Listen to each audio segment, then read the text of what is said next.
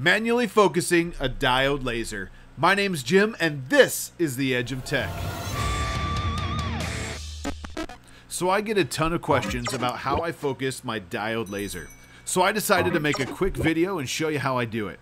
Now, this is the way I manually do it. Sometimes I actually pull out a little USB microscope, and that even gets me more dialed in. I'll do another video on that later on, but first, a very quick video on how to manually focus your diode laser. So what I want to do is open up Lightburn, come on over to this icon right here, which moves our laser head, and click somewhere in the center, and you'll see the laser actually move to the center. Then you want to take whatever you're going to engrave on or cut and put it underneath that laser. So we're going to go ahead and do that now. So in my case, I want to work on a coaster, so I'm going to put a coaster right underneath it. I'm going to take a black piece of paper and I'm going to put that on top of the item that I'm going to be engraving or cutting, just like this. The next thing you want to do is make sure that your focal length is correct from the bottom of your fan shroud to this item right here. In my case, I'm using a G8 lens, so between 70 and 75 millimeters is what I need from what I've read. So that's where I'm at. I'm at about 72 right here. And we're going to leave it just like that.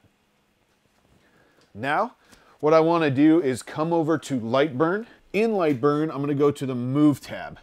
And you should have this fire button right here. If you do not have that fire button, you want to come to the top left, hit Edit, go to Device Settings, and click Enable Fire button right here. This needs to be green. If it's not, make it green.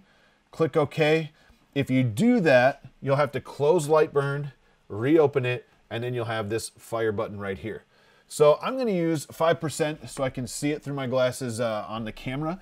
Now I do this manually this way. I also have a USB microscope that I plug in, and that helps me dial it in much better. I'll put a link in the description below, and then I'll do a video later on how to do that. But in this case, I'm going to hit the fire button. It's going to be very bright on that camera, but I'm going to hit the fire button right now, and that's going to show the beam on that black piece of paper. Now with my safety glasses on, of course, we know that we want this beam as small and as tight as we possibly can get it. Currently on the camera, it just looks like a big blob. But that's okay. So I'm going to reach under and I'm going to turn that beam. And if you go too far one way, it gets really fuzzy. If you come back real slow, you'll actually see it and it'll get fuzzy that way. So we're too far. So I'm going to go back and you can see it. It'll actually start burning the paper when it's correct. Now there's a lot of people that do this at a much lower power.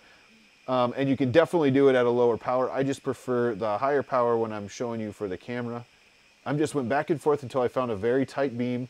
And then if I move this around, I don't know if you can see that, but it actually is engraving a circle. Then I'm going to turn that beam off in Lightburn. I'm just going to click the fire button to turn that beam off. And you should be pretty darn good. Now, you want to make sure you do this every time you burn, and you want to make sure that it's very tight. So that's the circle I just made right here. And you can see it's super tiny little lines there. Now I know I am dialed in. Now, if you're going to do something like the Norton white tile method or something like that, you need to be super, super dialed in. With that, I would do some testing. There's some really good test files if you go to the different Facebook groups, and you can download those and it'll go through the different lines and all that, but you have to be very, very focused.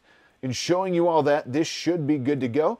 We can actually burn on this coaster if we want to. In this case, I don't need to burn that coaster, so I'm not gonna, but now we're good and we're focused.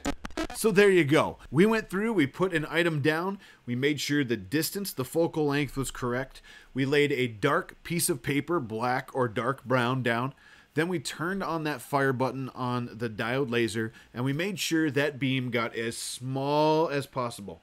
Now you can actually see it much better than you did in that camera. It's very hard to show you that on the camera, but when you're watching, you can actually see the beam go, go, go. And then if you get too much, it'll actually get bigger again.